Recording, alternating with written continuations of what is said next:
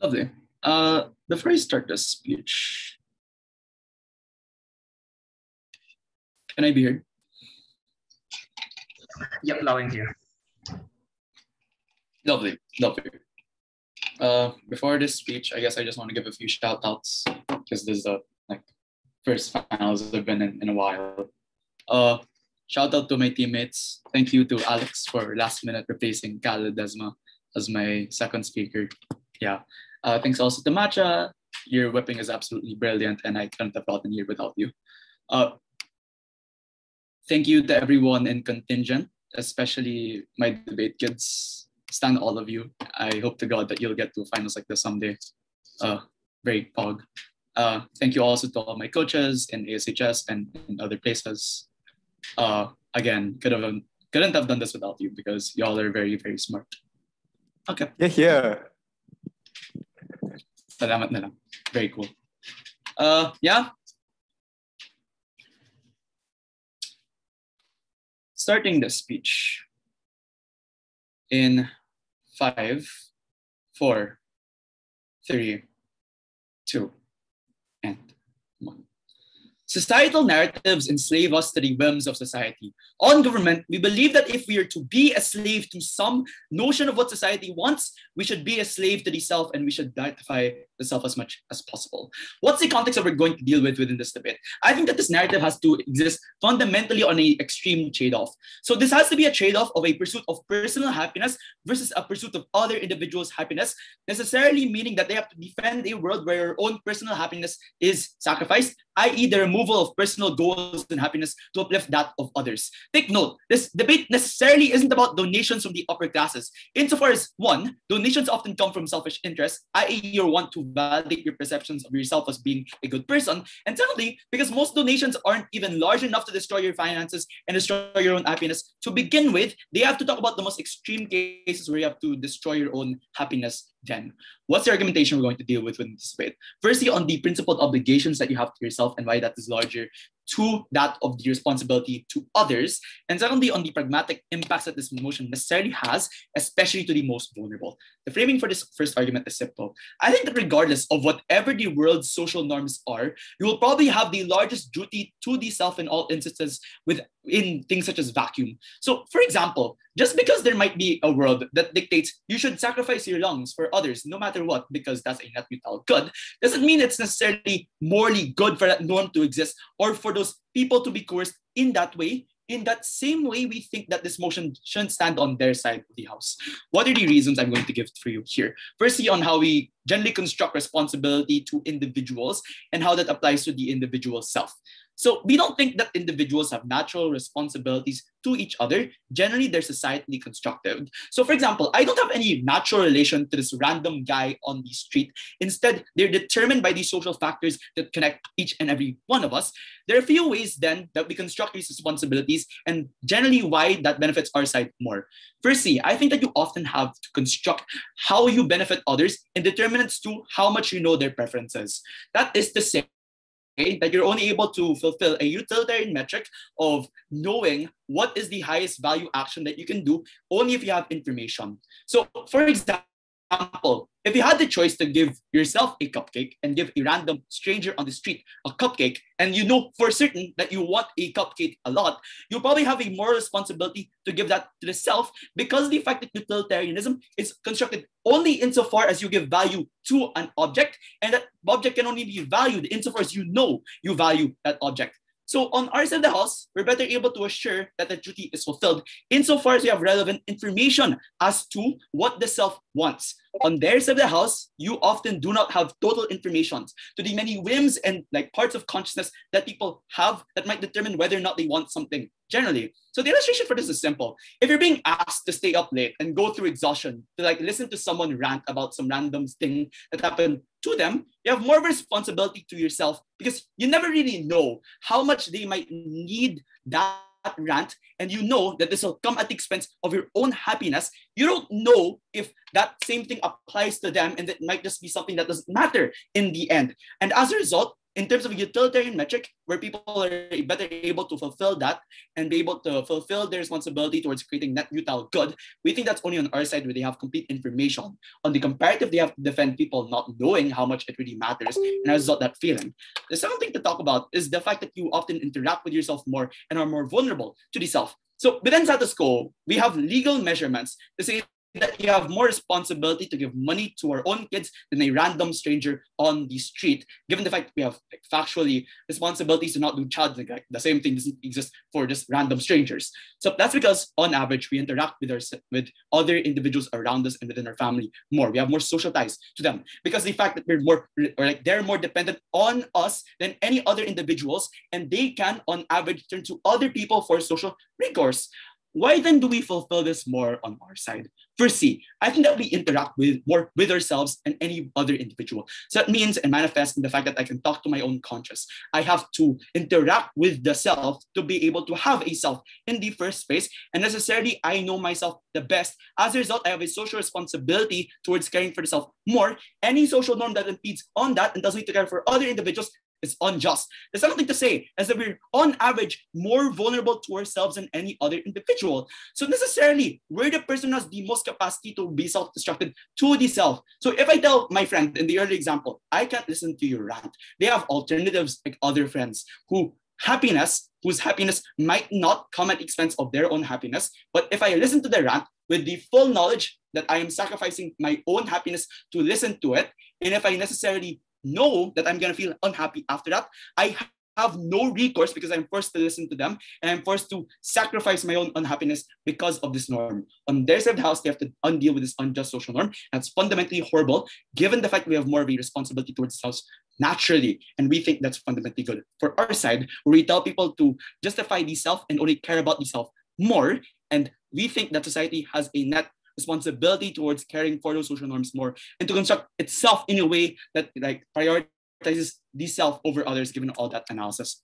The second thing that I'm going to say is on the capability of opposition to be very oppressive towards individual minority groups and why we're better for that. The framing of this is simple. Social norms are created as a tool to regulate social behavior. So generally, people interpret social norms as a way to peacefully coexist within society. And historically, social norms have been used to regulate society in a way that grants power to specific groups more than others. So for example, social norms that are tied to gender tend to advantage individual men more than individual women or individuals within the LGBTQ. Because of the origin of this creation, then, many social norms are unevenly applied to a variety of minority groups within society. For example, the burden to be kind is one that is pressured more onto women than men, and we think this necessarily has to exist most for the social norms that tell you to do something for other individuals, i.e. their side. What happens on their side? Firstly, I think that this allows for the continued oppression for more minority groups. It's infinitely easier for the social norm to be applied to groups in a way that holds them responsible for their own well-being, of that of the most privileged members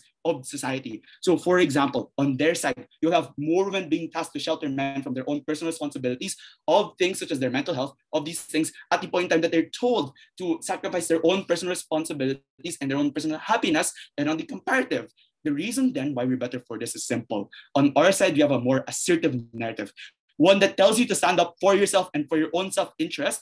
As minority groups, this is also applied to us, at least marginally, and we think that is better than on the comparative, where they have to deal with this more often. For all those reasons and more, ever empowered to propose. Thank you.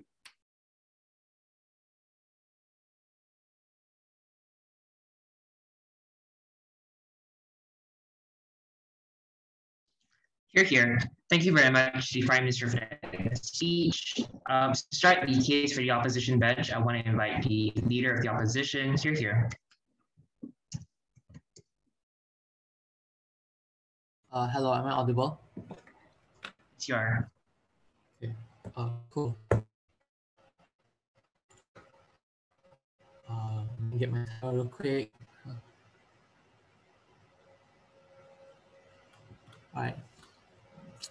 All right, cool. I'll be starting my speech in 3, 2, 1. Equality to the privileged is nothing but oppression. We are proud to oppose. So before I move on to my substantives, what are opposition's burdens? Firstly, the moral justification as to why we ought to put others people in front of ourselves. Secondly, why this provides some sort of net benefit to us, involved like emotionally speaking. And thirdly, why even if you feel dissatisfied from doing all this kind of charity work, you still get benefit by doing good with the principle of karma that will be expanded upon by my second speaker. So what are a couple of rebuttals I have for leader of opposition? Like, firstly, what the leader of opposition brought up. He talked up about how you don't necessarily know what people want, and you know yourself best, right? Because you have know what utility you want. So understand that this is not necessarily true. There's a difference from what people want and like what people need. If you know that, for example, if you know that someone who's facing severe bullying, what do you think that person wants? That person obviously wants someone to stand up for them, because that person may be too shy or that person's facing too much discrimination, and therefore you ought to help that certain individual. And furthermore, on the concept of knowing yourself best, I don't necessarily think this is particularly true, as humans are particularly complex beings. All of ourselves don't not necessarily know what we actually want. So next, also like on my couple of rebuttals as well, I kind of integrated it into my characterizations and arguments, because a lot of it contended with one another. Because like understand, in today's status quo, they already exist both of these narratives. This debate is about those two extreme cases, whether we want to forfeit all personal happiness or over personal happiness of everyone else. So the only way to win this debate is on both sides and show why the narratives implemented by other sides cause more harm and or less benefit. So firstly, what does responsibility of our own happiness looks like? PM failed to characterize what this actually looks like. It looks like not caring about anyone else. Literally saying, screw everyone who doesn't help with my self-interest, and I ought to put myself first, and I'm willing to sacrifice anyone to achieve that. This looks like men, for example, joining anti-feminist movements, or white people shaming the BLM movement because they want to protect their privileges. This looks like harassing people on the internet and trolling, for example, and bullying other people because it provides some sort of happiness towards you. Secondly, is responsibility of helping other people's happiness. It looks like maximizing happiness of everyone all around. This looks like small things like giving away for people in line, or helping people in charities and whatnot, or big things like joining social movements like BLM as a white person, for example. Thirdly, what does happiness look like? It looks like as a sense of fulfillment and satisfaction, i.e., people who are disadvantaged are unable to get out and being helped by other people. Basically treating people the same way you want to be treated. Being able to wake up, knowing the amount of good that you did in the world makes it a brighter place. So what are my arguments to today's debate? First argument, how being more considerate overall actually provides a better, net happiness among the world. And this is why this beats PM's contention on why we end up providing more happiness overall. So first premise, our goal is to maximize the amount of happiness in the world. That includes not only just helping out the majority of people, but everyone overall. This looks like Joe Biden advocating for Black rights, Hank Green and Bernie Sanders, who are politicians despite being white males, being huge supporters for Black rights and the LGBTQ movement and for feminism overall. And second premise, when more people are good and treated well, they more often than not do good back by the principle of karma. But that's what my second speaker is going to bring up. So understand that in today's status quo, everyone rolls the dice and plays the game called birth lottery before they are born. No one gets to decide what person of color, class, gender, etc. they are.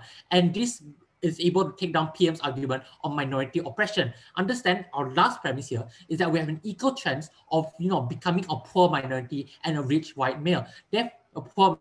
Equal chance of becoming a poor minority or a rich white male. Therefore, if we land as a rich white male, for example, we ought to help those unfortunately born less fortunate than us by for example, donating cash in charities, funding welfare programs, and paying for college tuitions for minorities, etc., etc. And we're given the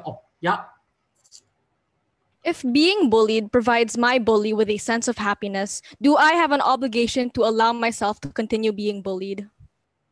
Understand that okay, I'll answer that later in my arguments onto effects, but so understand first effect from this argument. When we help these kinds of individuals, these people are not necessarily harmed. Whereas on proposition's world, you are straight up siding with right radicals who aim to increase their privilege, or when rich people stand up exploiting poor minorities to increase their wealth and screwing them over instead of helping them, thus increasing the gauge that our capitalistic society has. Secondly, on our paradigm, we are aiming to abolish and restore a sense of equality in today's status quo. And this looks like a white man, being colorblind to race.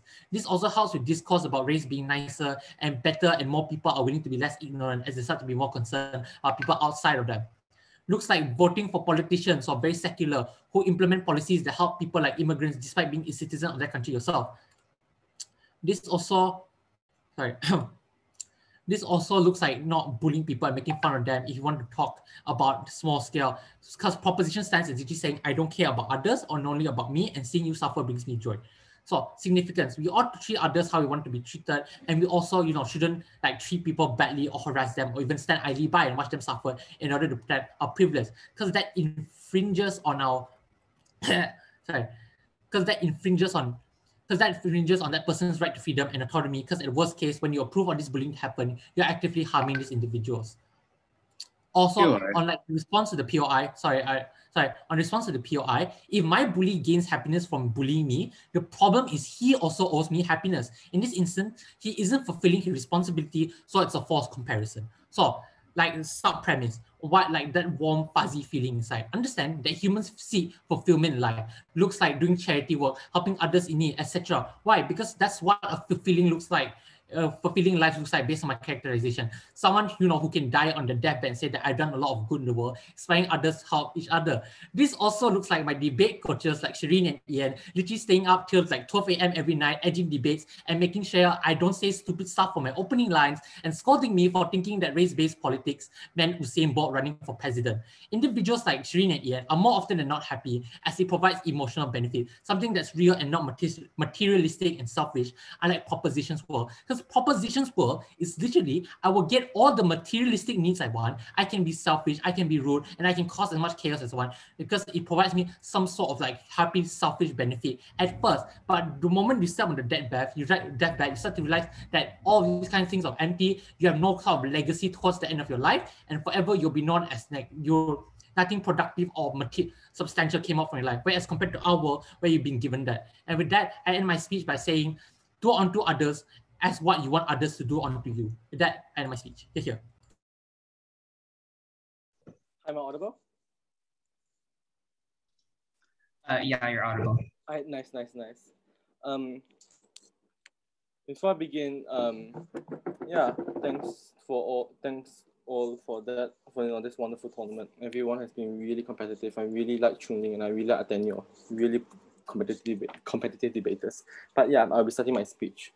Right, 1, 2, 3. Side government has been running this very negative case. They talk to you about the harms of being, of being a whim for society, but it's very strategic for them to do so, because the moment that they engage with you on their case, on their side of the house, where people literally pollute the ocean for profit in pursuit of their own type of happiness, they lose its entire debate. What was first government's argument? They become a slave to society. Now, absolutely not. Understand that this narrative is one that's applied to everyone, right? It's not only applied to the poor people or the marginalized, but also to corporations, right? This means that you care for others and others care for you. It's not one that forces you to cater to the whims of society without any sort of reciprocation. Side government isn't debating the motion in its entirety, because when everyone cares for everyone, it's preferable for all. It's not you caring for society only, right? Second argument, the cupcakes and utility can't be understood by everyone else but you.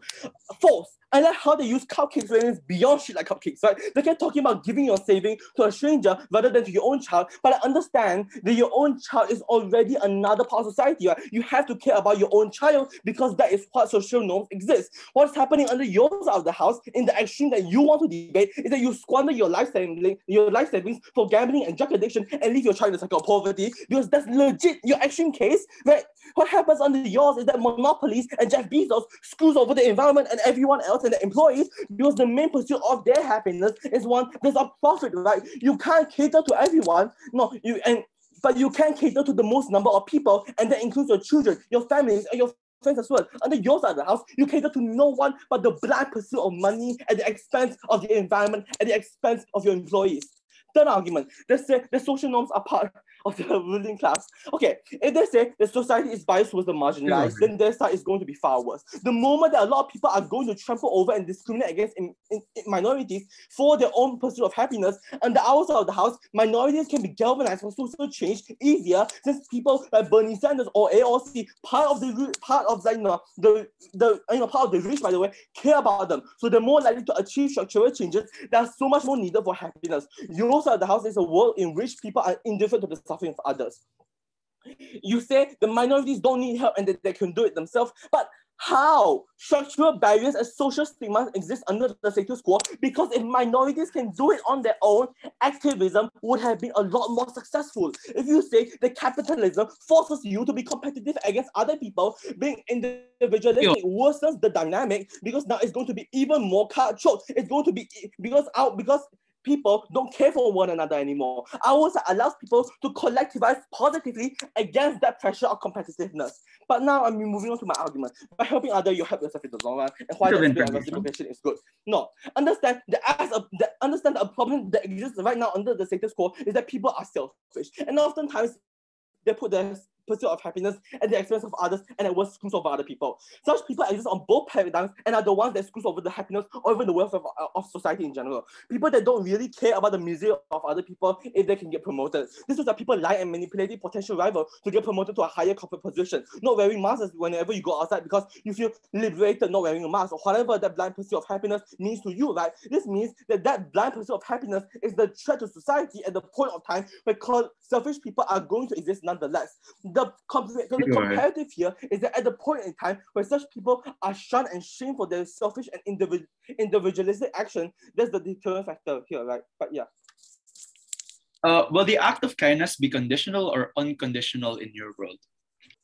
Of course it's going to, no, listen, this is what we mean by reciprocation, right? The moment that you help other people are going to help you. This is what that social norms imply. This is why we say that when you help others are more likely to help you as a result, and we're moving on to that exactly right now.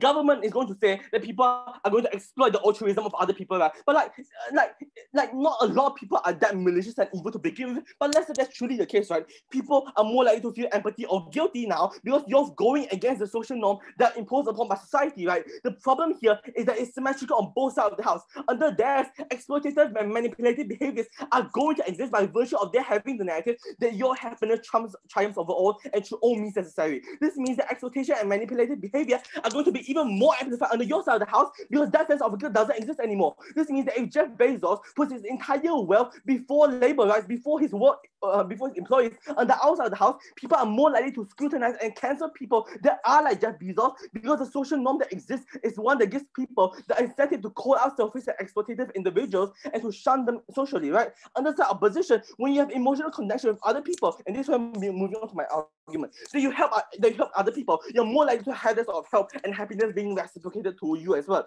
By virtue of you having much more friends that care for you because you once cared for them, right? This is that material benefits that helping you move furniture or to teach you a certain subject you're struggling at, or just like emotional validation and acknowledgement, right? Where you're constantly being praised by the people around you or having altruism be recognized in the long term. This means that by virtue of the principles of reciprocation, ours allows not just for individual happiness through emotional acknowledgement and material help, but also help people that are victims of their circumstances like bullying or poverty or whatever. The narrative that side government support is one that is bad in particular for minorities and disenfranchised communities far worse, right? Because it is the rich and the privileged that have the leverage and power in almost all aspects of life. This means that they can use everything at their disposal to pursue their own twisted views of happiness, sometimes screwing over minority community, right? This also creates like a very tense and hostile environment because the moment that selfish people exist and are willing to do whatever it takes for their happiness, society as whole is pitted against one another because the moment that you say that individuals should be responsible for their own happiness first is also the moment where people are free from their civic responsibilities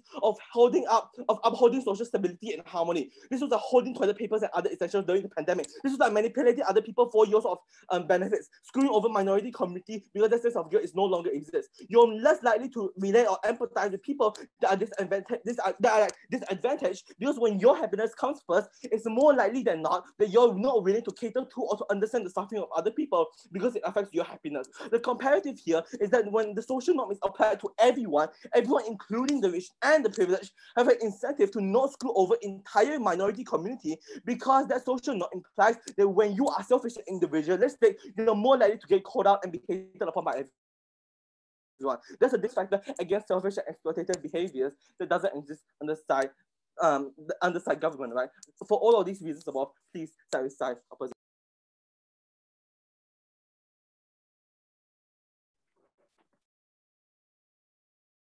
Hi, sorry about that.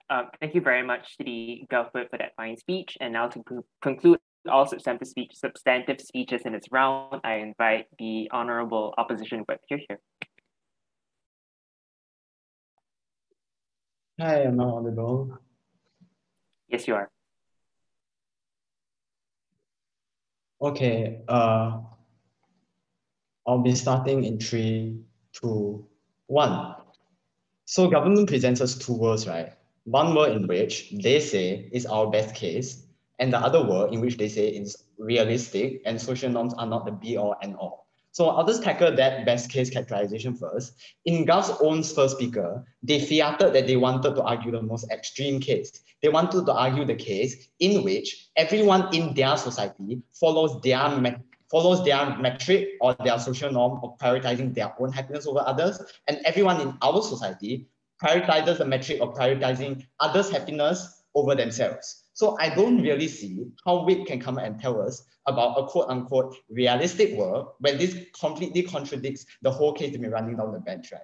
And if they want to talk about the best case, they say that if everyone reciprocates on our world, in a world where nobody prioritizes their personal happiness, nobody is going to be happy. I'm going to tell you why this is untrue later, but first, rebuttals. Okay, A, they said people like Jeff Bezos will serve the people in the end because it will make them profit and make him happy. By performing altruistic acts, they say that it will also benefit the individual as well.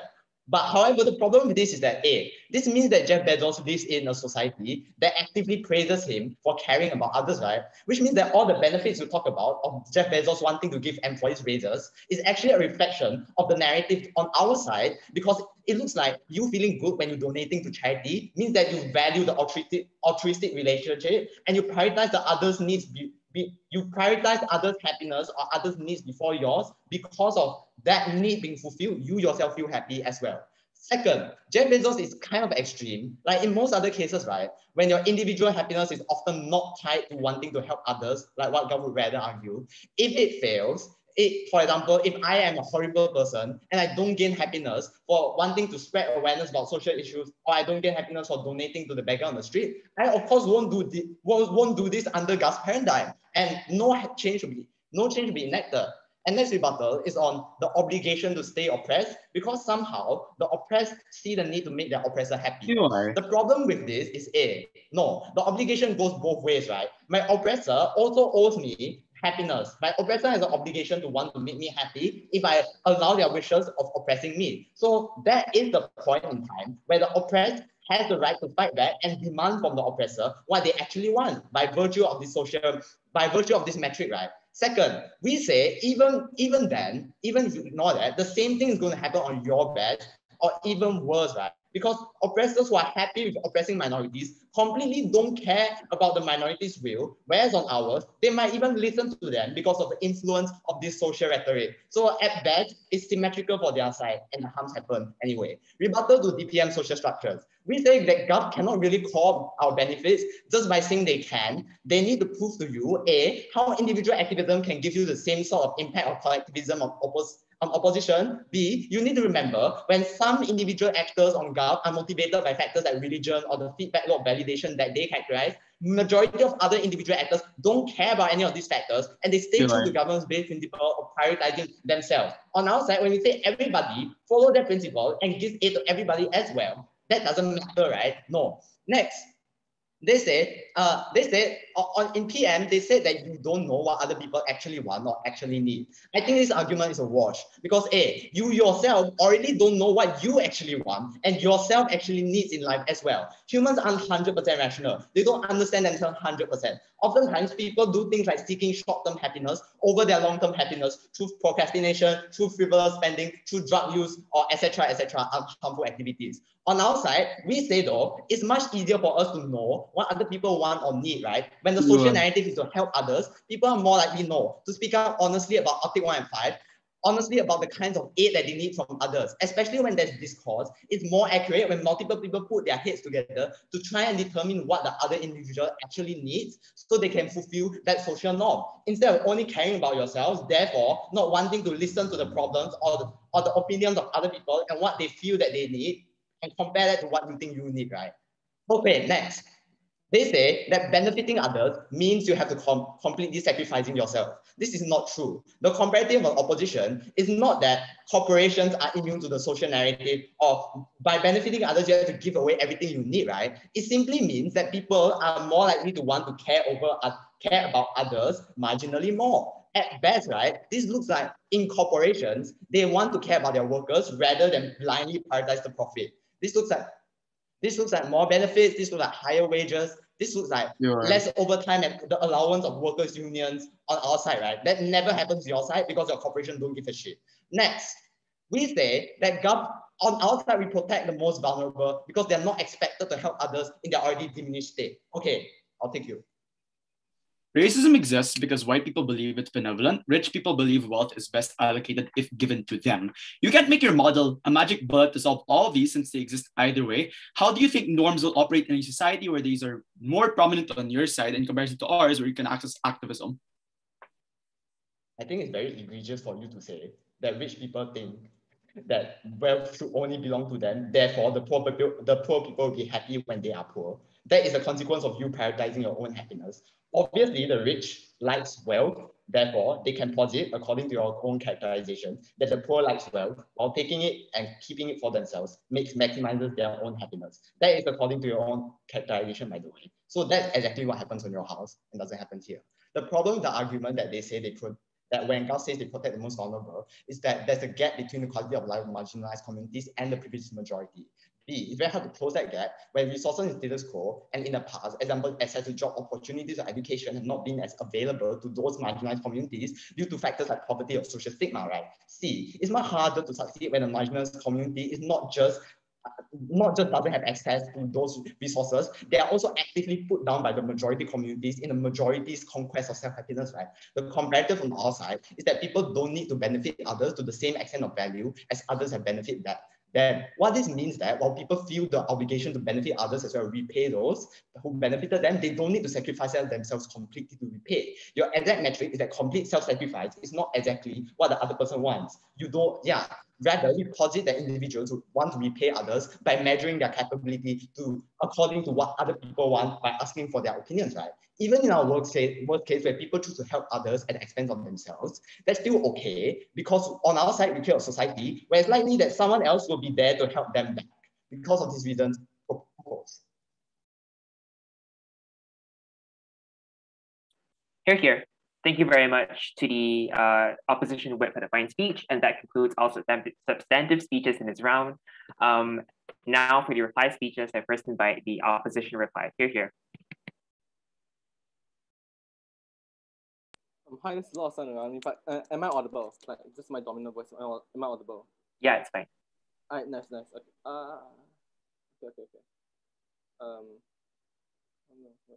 Okay, I'll be starting my speech in 3, 2, 1. It's quite unfortunate that side government never addressed our characterization, debated only on the idea that you have to cater to society, but never vice versa, impose burdens upon us that they never solve themselves, and want us to debate the extremes without even acknowledging the extreme under their side of the house, in which selfish people screws over tens upon thousands of people for their blind pursuit of happiness, be it profit, be it superiority, be it ego, to which they interpret as happiness, right? This looks like corporations that are more likely to hike up prices and to exploit the desperation of poor people in order to get more money. This is like that Jeff Bezos screwing over the environment, screwing over the employees simply because he wants money. Or you bullying other people simply because your twisted sense of happiness is what matters the most, right? I seriously don't know why side government should win this entire debate. 5 reasons as to why we win. First, they never try to engage with the debate at all, right? Social norms are social norms for a reason. This means that everyone is able to cater for everyone else,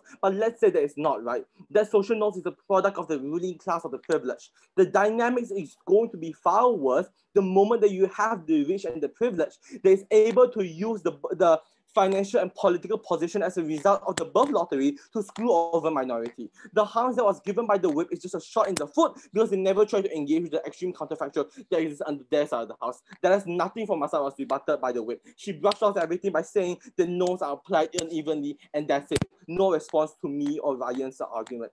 Second, Ryan and I already told you that by principles of reciprocation, you're more likely to gain happiness in the long run when you have friends and families that you previously helped on your previously helped in the past, right? On your side of the house, no response to that whatsoever. Everything that I've heard from yours was just that, oh, individuals are rational people that care for themselves, that understand their own sense of happiness when this is not true. But I'll engage with that later on. Third, they never engage with our principles of reciprocity. Would you stay in a relationship, toxic relationship, if it makes the guy happy? It doesn't, the problem is still there, basically. It still doesn't engage in the idea of reciprocity. He also owes you happiness. If he does not fulfill it, you can leave. The same logic is applied to the POI of like, would you stay with your oppressed? Would you stay oppressed if your oppressor is happy, oppressing you? They never engage on the idea of collectivism or the idea of how it's better able to fight capitalist pressure as a group rather than fending it off as your own by virtue of you being a minority. Third, fifth, we rebutted everything that they say, right? They say that you become subservient or a slave to society. We responded by saying that it's not true simply because society is going to care about you as well by virtue of the principle of reciprocity. They say that individuals are rational and they know what sense of what happiness means to them. We said that no, people are short-minded, people care about the short-term benefits more than the long-term. This is holding toilet papers during the pandemic, squandering your life savings away by gambling it away rather than giving it to the charity or giving it to your children. Continuously using your position of power to abuse or exploit the labors of your worker because they offer your twisted sense of superiority. They say the norms are part of the ruling class. We say that it's not. People like AOC or Bernie Sanders, despite being wealthy and well off, being part of this so-called ruling class, advocated for policies that serve the working class. This means that for all of those reasons above, I've never been proud to oppose the motion today. By virtue of us not only proving the fact that reciprocity exists on our side of the house, that we have a deterrence factors against selfish and greedy individuals. They use whatever they have at their disposal to screw over everyone else. We say that there's a deterrence factor against us. Because we say that social norms are known for a reason, right? They apply more or less evenly across society. That doesn't happen under their side of the house because their extreme counterfactual is that everyone cares for their own happiness. This means that, yes, sure, minorities can advocate for their right, but what's worse is that CEOs of people that are in position of power are going to use their wealth to demonize and discriminate against them far more to combat against their source of happiness, which is contradictory to what side government says. Because of all those reasons above, please side with side opposition. Here. Thank you very much to the opposition reply for that speech. And now to conclude this round as a whole, I invite the Gov reply. Here. Thank you so much. Am I heard?